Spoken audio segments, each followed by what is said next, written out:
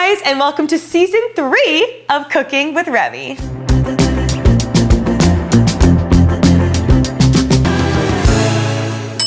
Let's get cooking. Oh my god, guys. First up, hi. How gorgeous was the new intro? We've got new banners. The website is currently under construction. It's coming back. We've got a Miss Remi rebrand happening. It's going to be amazing. It's been a long time since I've seen you guys. I've missed you so much, but if you follow me on Instagram, TikTok, my vlog channel, you know I've been around just doing a lot of stuff. The Cooking with Remi Instagram has been popping. We got verified. If you guys don't follow that, please go follow that. Also, in case you missed it, I may or may not have been on the Drew Barrymore show, which was amazing. We did a Cooking with Remi segment. I've been a busy bee, but I'm back and ready to bring you guys an amazing episode for season 3 of Cooking with Remi. Today, we're going back to my roots, Korean cooking. Also, we're paying homage to season 1, episode 1 of Cooking with Remi. We did Korean recipes, but today I'm gonna make them even easier for you guys. We're gonna be making 3 really easy recipes. We're also gonna be making one on the Cooking with Remi Instagram, so go check that out. And let's get into what's on the menu. First up, we are making one of my absolute favorite comfort foods. If you guys like soup as much as I do, if maybe you've been drunk in Koreatown at like 2 a.m. and the only thing that's open is BCD Tofu House, then you've tried this. We're making sundubu, which is a spicy Korean tofu stew. It is so warming, it's delicious, it's comforting, and just like the most amazing food for a cold winter day. Next up, we're making garamjim, which is a steamed egg. I love this so much for breakfast or pretty much like any time. We all know how much I love eggs. If you've ever been to Korean barbecue, they probably bring it out as a side dish for you. It's so easy to make, super delicious, and it's just a great side dish or meal on its own. And last but not least, we're doing a little Korean American fusion. We're doing a Korean fried chicken bowl, which is super easy to prep, makes an amazing lunch, and best of all, uses the air fryer. And you all know how much I love my air fryer. And for the bonus recipe, which you guys can check out on the Cooking with Remi Instagram, we're doing a 15-minute tteokbokki, which is basically like a shortcut version from episode 1, season 1. So if you guys love that and you want a quicker one, check that one out. On that note, I missed you guys again. I'm sorry I was gone, and let's get cooking.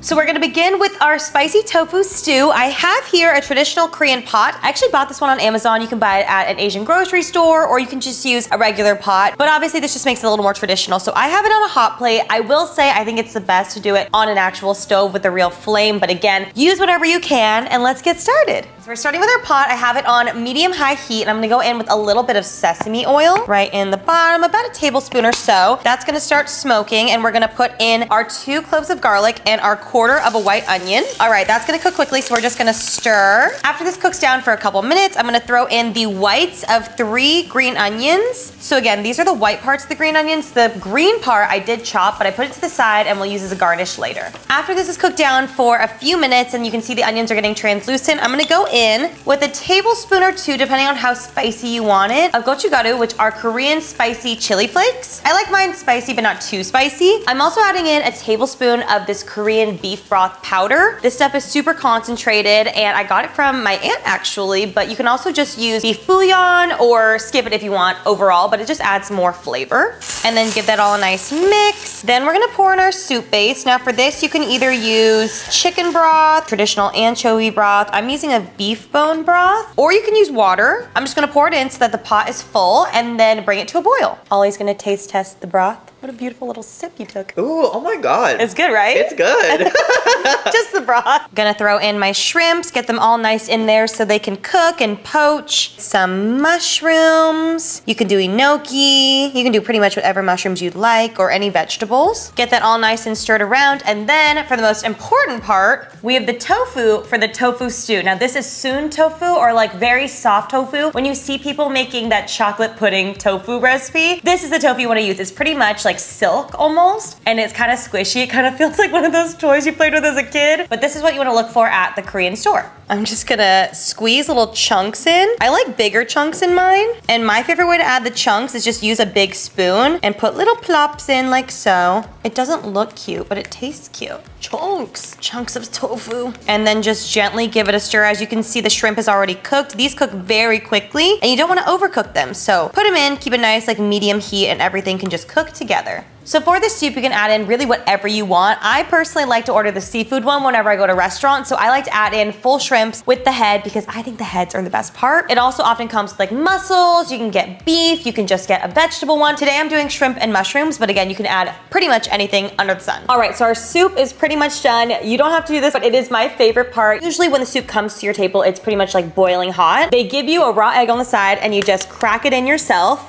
And for the final garnish, as I said, we saved the green part of the green onions. I'm just going to sprinkle these on top. And that is our 15 minutes or less sundubu. It's so good. Also, please don't kill me for my pronunciation. I don't speak Korean. I just love the food. But it smells absolutely amazing. We've got the eggs in here. I like to save my egg for last personally. But we've got the shrimps. Look how perfectly cooked these are. It looks so good. The broth smells amazing. And again, this is just like the most comforting meal. Gotta get some tofu in here. Here we go. Again, with this, you can put in as little or as much of any ingredient that you want. It's super customizable and absolutely perfect and hot. Oh my God. It's so, so good. Honestly, better than when you go to those tofu houses. Oh my God, the silken tofu just like melts in your mouth. Please make this. Thank me later. Let's move on to the next one.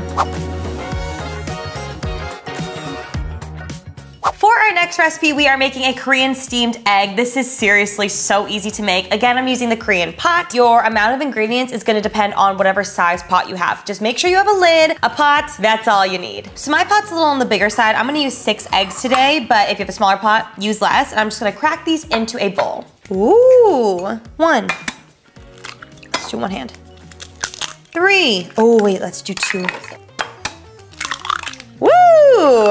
And now we're just gonna give it a good whisk and get them nice and fluffy. Make sure it's nice and smooth. If you wanna get this mixture even more smooth and clump-free, you can run it through a sieve, but I really don't care because I'm not gonna waste any eggs, so just keep whisking. Now we're gonna need 1/4 to 1/2 cup of some sort of liquid. You can use water, you can use stock. I'm using chicken stock, but again, whatever you'd like, and just pour it in there while you're whisking. To this mixture, I'm just gonna add in a little bit of sesame oil, maybe like a teaspoon or so just for extra flavor. And then I'm gonna add in salt and pepper, and that's it. Back to our Korean pot, I have this over medium-low heat. If you're having it on the stove, have it on low. This is just not that powerful. And I'm gonna put a little bit of sesame oil into the bottom of the pan, just the slightest little touch. And I'm just gonna use a silicone brush to make sure all the sides are covered so our egg doesn't stick. And then I'm just gonna slowly stir it. If you can see, these curds are starting to form in the heat. Pull away from the sides and just keep stirring until it's about 75 to 80% cooked all the way through. It takes a little bit of patience and it takes a while, but I promise you it's worth every single minute. I personally like to have this for breakfast sometimes. Just a nice way to start my morning, a delicious protein-packed breakfast that's comforting and warm. Okay guys, after 5 minutes, our egg is pretty much like 80% cooked or so. I've been fluffing it. The curds are nice and delicious and soft. It looks so good. I'm gonna pop the lid on, let it cook for another like 2 to 3 minutes, and we're pretty much done.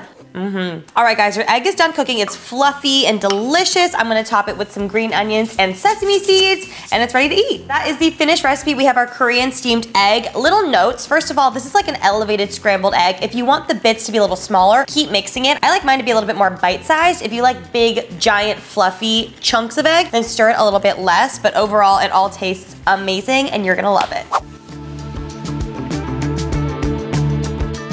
Last but not least, we are making a Korean fried chicken bowl. This thing is so easy to make. It's so flavorful. If you are a busy, on-the-go kind of person, you can meal prep these, throw them in a box, take them on the go. You're gonna love it. Let's get into it. So we're gonna begin by seasoning our breading mixture. I have here panko breadcrumbs, and in here, I'm just gonna add my favorite seasonings. Of course, we've got salt, pepper, onion powder, and garlic powder. And then we're gonna give this a little mix.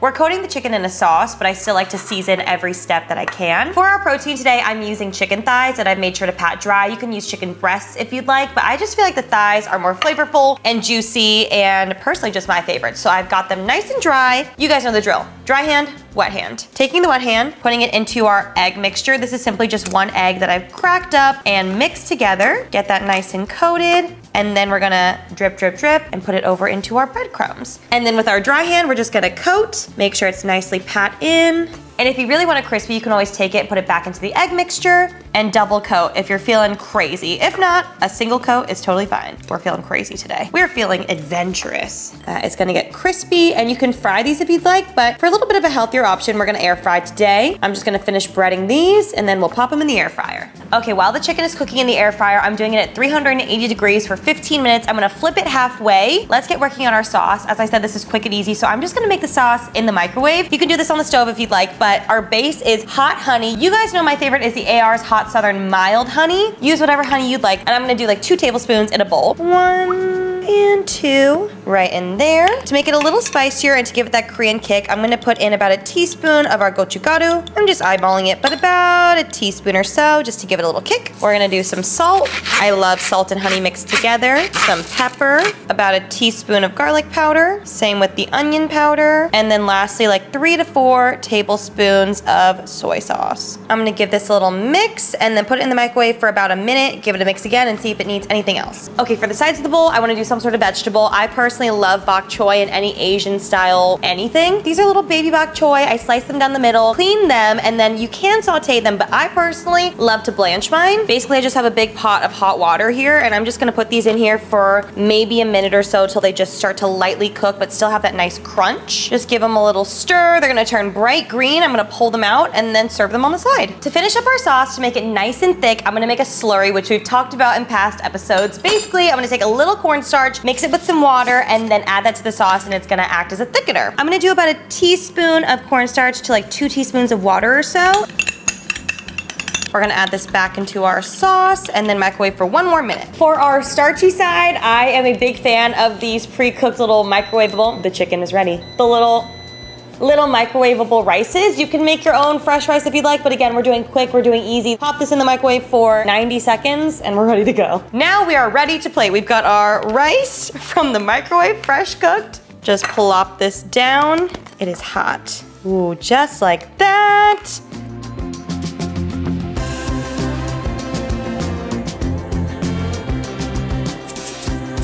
Boom. All right, guys, that is our finished Korean fried chicken bowl. It smells absolutely amazing. I'm actually going to top it with a little bit more hot honey just because I love hot honey. I love the juxtaposition of the sweet with the spicy, with the salty, with the crunchy. Let's go in for a taste test. You can hear the crunch. Hoo-hoo. Ooh, hoo, hoo. Bite of rice, bite of chicken, all together. Please hold. I swear, honey, soy sauce, and gochugaru go together so well. I hope you guys enjoyed episode 1 of season 3 of Cooking with Remi. Be sure to go check out that bonus recipe on Cooking with Remi's Instagram. I'm so excited for this season. Comment down below what you guys want to see, and I'll catch you in the next one. Bye!